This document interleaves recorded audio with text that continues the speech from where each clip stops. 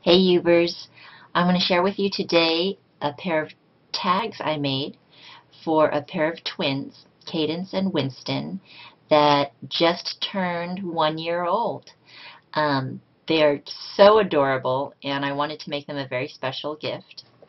We picked up 4 or 5 board books, the most adorable things. Um, that were recommended from a book by Anita Sylvie called 100 Best Books for Children. So if any of you guys are going to be having kids, this covers books from infancy to, I think, preteen. So we got some real winners with that. The pair of tags uses this Hampton Art Warehouse clear stamp set. Just want to show you guys all the stamps that are included. Quite a few. My favorites include that heart cloud stamp. The fonts are very cute because they've got miniature, almost microscopic little hearts embedded in the font. Those heart blooms could be used for so many different occasions. But right now I'm very into clouds. I'm very into hot air balloons. This stamp set is SC0040. Who loves you? So shop around, and if your provider or your local scrapbooking shop doesn't carry it, ask for it, because it's just great. I really love it. And you'll see it pop up in a couple of my projects. One that just posted on Hampton Art, The Biggest Surprise, a 2-page layout that I'd love for you to go check out, also uses that stamp set. Here's another stamp set that's going to be used for the tags. It's Hampton Art, and Colette Hall is the designer. As you can see, some of these stamps have some grunge potential, but you'll see in this pair of tags it is absolutely not grunge. And the code for this stamp set is SC0218 clock. And I've used those wings quite a bit for cards and various other projects, and I'm seeing some of the designers on my Hampton Art team also using those stamps in varied ways, which is just so fun to see how everyone's different sensibilities go into their projects. I'm using DCWV papers today. This is Preppy Princess, so that's what I used to make this card, the tag for the feet for the little girl, Cadence.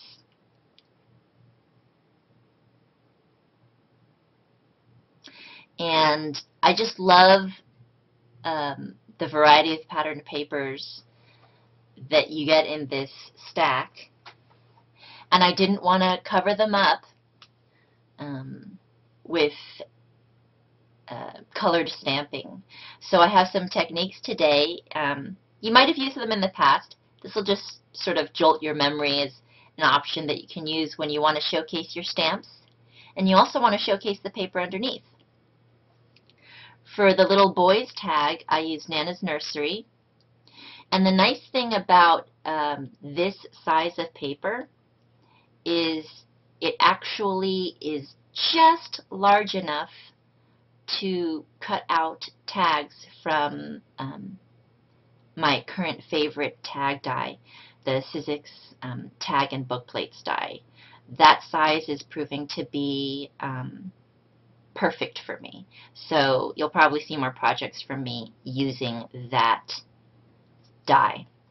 I'm also using the Sizzix Mini Hearts die. I love these particular dies. I think these are like in the movers and shapers range, but they're also big dies because they cut through some rather thick materials as well as cardstock. So as you can see, there's a Dove soap box. This is about a cereal weight chipboard, and I'm trying to do my part as a crafter to be environmental, so I do save a lot of my packaging. And I'm using this with a piece of cardstock that I'll cut from the same die. I'm going to glue those together to add subtle depth and texture to this project. One of my goals with these tags was to incorporate depth and texture in really subtle ways so that the final project is not really thick, but has a nice finished feeling. So these tags took a little bit of time. There's a little bit of fussy cutting, but I'm hoping the final results pleased the mama enough that she'll hang on to them for safekeeping. So while I do a bit of die cutting, I just want to apologize to my Uber family. I've been absent for a little while, but it doesn't mean I haven't been crafty. I've been working on my blog quite a bit, actually. So if you're interested, come visit me. It's contadinak.wordpress.com. And here I'm just adhering the two pieces together. And I've also had, I don't know if you're like this, but I've had a little bit of intimidation about this awesome new camera my guy got for me. This is the last video I'll be making with the old camera. The new camera is HD, so hopefully you guys will see a little bit more sophistication in the production of these videos. And I've also had a couple of major life-changing things going on outside of my crafty life. So I'll try to share those with you guys as we go along. But I'm just going to focus on the tags today because this is actually a video that's going to be linked to my Hampton Art blog post for Tags for Twins. So I stamped these on the very edge of that little piece of pattern paper so I can use the scraps for something else. And I sped it up a little bit, but I needed to do a bit of fussy cutting to get these wings just right. I've noticed some other crafters say that you should keep your scissors stationary and just move the paper. That doesn't seem to work for me. I tend to do a combination of the two. I've used these little Martha Stewart scissors since I started crafting, actually, and they've held up really well. I was also in San Jose recently, which is where we'll be moving shortly from Las Vegas. We've had a great year here. I went to visit my new LSS, Scrapbook Island, and I also did a DT crop and a workshop there, which is just really fun to interact with other crafters in a non-virtual, actual, physical, real way. Oh, I forgot to bring some of my supplies with me, and I had been eyeing some Fiskars shears. They're really tiny, and they've got some spring to them. Those actually have worked really nicely for me, and I'll introduce them to you in an upcoming video. So I used some distress dye on most of the pieces that I cut out, just a little bit along the edges to make them pop off the page just a little bit more. And I also used my sanding block to get rid of any possible rough edges from especially the pieces that I fussy cut. So here's a piece of paper with a lot of text. I'm seeing text just pop up all over the place in the paper crafting world. This is actually a rather old stack, but it's still being sold at Joann's and Michael's, I believe. And I really didn't want to hide the cute lettering, but I also wanted to add a little bit of extra textural punch. So what I did was stamp my clouds. These were the striped clouds with some watermark ink. Recently I've been using Clear Snap's Top Boss watermark ink, and that's been serving me just fine. And I also sprinkled with some clear fine embossing powder. I prefer to work with the fine grain of embossing powder because it captures all the little details of the more detailed stamps that I have. And by using the clear fine, you're able to create some texture. Here my heat tool is just on it. Create some interesting, subtle textures without hiding the beautiful papers beneath. So if this is a technique you're already familiar with, well, and this is jolt your memory a little bit as a little reminder that it's something you can use, because sometimes we forget about the techniques that we've got under our belt. And if you're a brand new crafter, I'm just really excited about the possibilities with this very simple technique. So those clouds will be fussy cut, and I'm not going to show you that. I also used the small outline of a cloud stamp that's included in the same set to cut some clouds on the diagonal here. When I'm interested in creating more movement in a project, I try to turn those horizontal and vertical lines on the diagonal. So my gingham check also, the heart clouds with the gingham check on the little girls tag are also cut on the diagonal. And I think it does definitely work in terms of adding movement to your project, whatever the style. So I did that here with the green checks and the heart cloud stamp.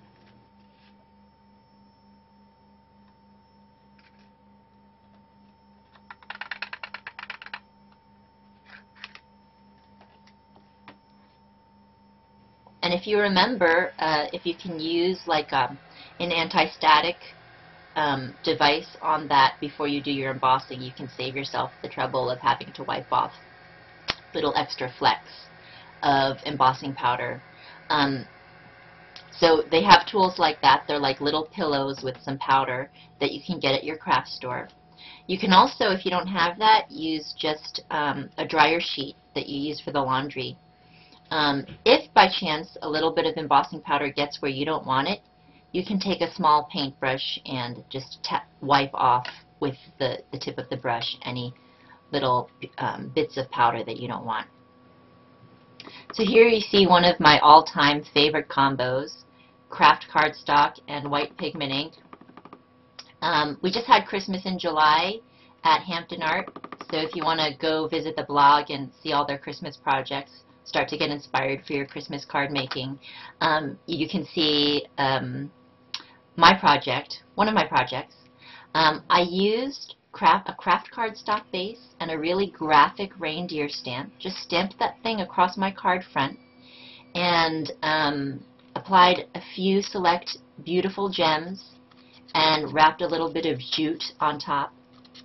I was really pleased with the results. It was a non-traditional Christmas card with a very ethereal feeling to it. And you know, the thinking of the card took me quite some time. But for, you know, just any crafter who wants a quick card, that's a 10-minute card. Just love that combination. So here I'm taking a cosmetic sponge and a green colored distress ink and just getting into those little heart spaces.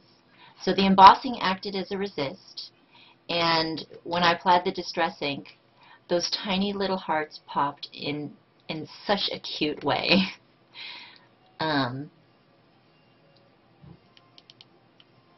So now we've got like a nice stiff heart, and I'm applying some glossy accents.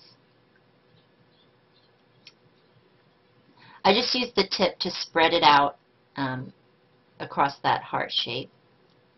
Sometimes what happens is you get little bubbles Those don't bother me, but if they bother you, you can pop them with a little needle right away, before any of the epoxy dries. So I fast forwarded, and that was dried over a significant period of time. I will just do that and then go have dinner or have a meal or do something and then come back, so that I don't end up messing it up with my fingerprints, because you do need to give that time to dry. While you just watch me assemble the card, or the tag, sorry, you just need to use your designer's eye to decide where you want to place your pieces. I've been thinking a lot recently about style, about developing one's own style. I read an interview recently on a website that's been a great resource to me, designteamcalls.com. If you're a crafter, in addition to design team call listings, there's just an abundance of advice. They have a new feature where they have a monthly guest advisor. This month it's Jana Werner, and she's really quite available to advise on things like project critiques, blog critiques, basic questions, even for newbie crafters. No question is too simple, and she responds in detail, and it's very, very helpful. I'm so glad that I have this very, very affordable membership on that site. But I was talking about style, and there's an interview with one of the bigwigs in the industry about developing one's own style, and definitely I think that's very important to continue working on. I think my style will always be evolving, actually. But, you know, as a designer for a manufacturer, I think it's a great challenge when you receive product to showcase that product to the best of your ability, even if it doesn't match your signature style.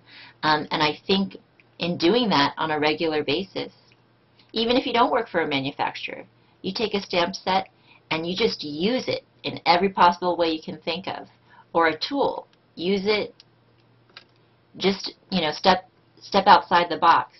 I think that really helps you tone your crafty muscles, and helps you develop an appreciation for things that you don't normally do, for styles in which you don't normally work.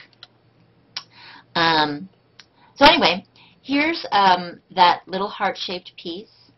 I love my glue dots. They really save my fingertips from losing their prints with hot glue. Yeah, if you stop by my blog, you can see a couple of projects that I've done using the glue dots a lot. But here I just wanted to create a tertiary level in my tag. You know, you've got that flat level with just the glue, and then you've got the level with the pop dots, which is significantly higher. Here, if you just knead those pop dots a little bit, you can create a level that's sort of intermediate in between those two. And it's just an option, you know, if you're playing with depth, it's an option. And I'm just wiping off my fingerprints. When I turn it to the side, you can sort of see the difference in levels there.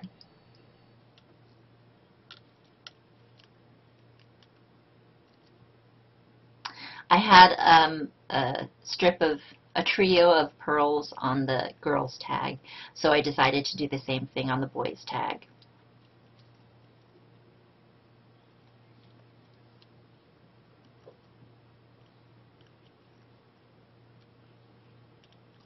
And I think it's totally your own preference. I wanted this project to be really cute, but also really clean.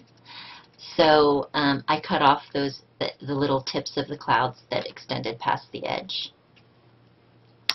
And then just finished that off with a little bit more distress. I was so happy. This is Celebrated Basic Narrows. It's a sort of chartreuse satin ribbon that I believe I got at Michael's. And it ended up coordinating really nicely with the green elements on the boys tag. So I was really happy about that. And for the girls tag, I used a really sheer, shimmery, light pink organza, and I believe it's the same company.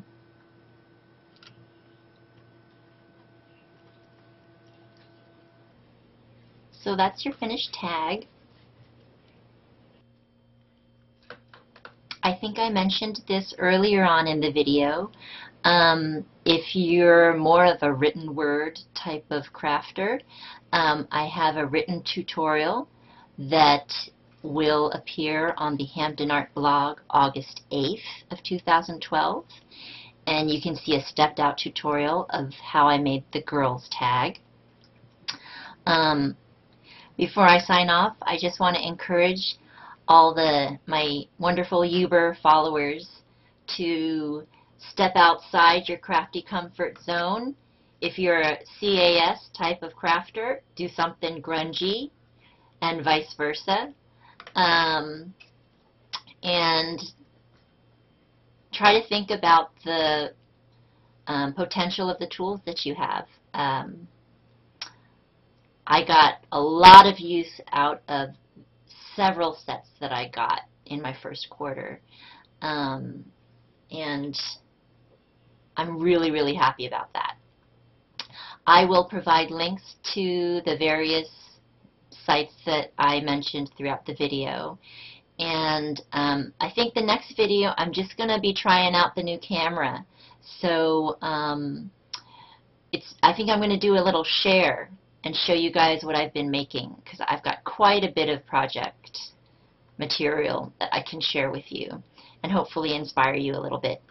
If you're not a subscriber, please subscribe. I'd love to have you, Contadina K, and go on over and visit me at my blog, contadinak.wordpress.com. See you guys next time. Bye.